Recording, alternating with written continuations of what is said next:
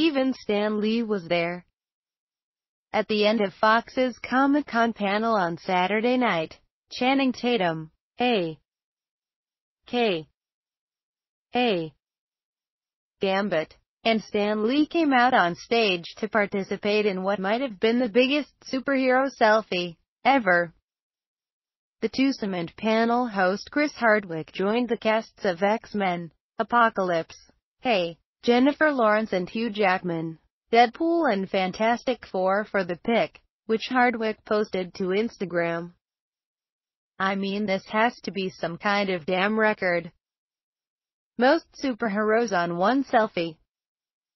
Casts of Wolverine, X-Men, Deadpool and Fantastic Four plus the Generalissimo.